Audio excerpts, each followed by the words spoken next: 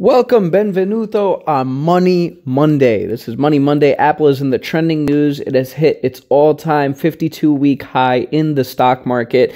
Pretty impressive with the rate that it has hit. Apple is just very, very popular all over the globe, pretty much. But here in Italy, some of the more popular ones are in Rome, Venice, Florence, and Milan. And they are very up-to-date and very beautiful places.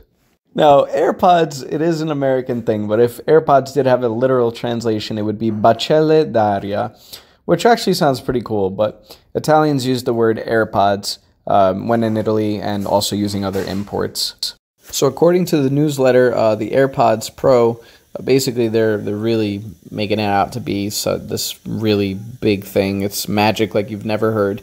It has active noise cancellation for immersive sound, customizable fit for all-day comfort where you can listen to it for more than 24 hours, sweat and water resistance, which is pretty cool, wireless charging case, and an effortless setup.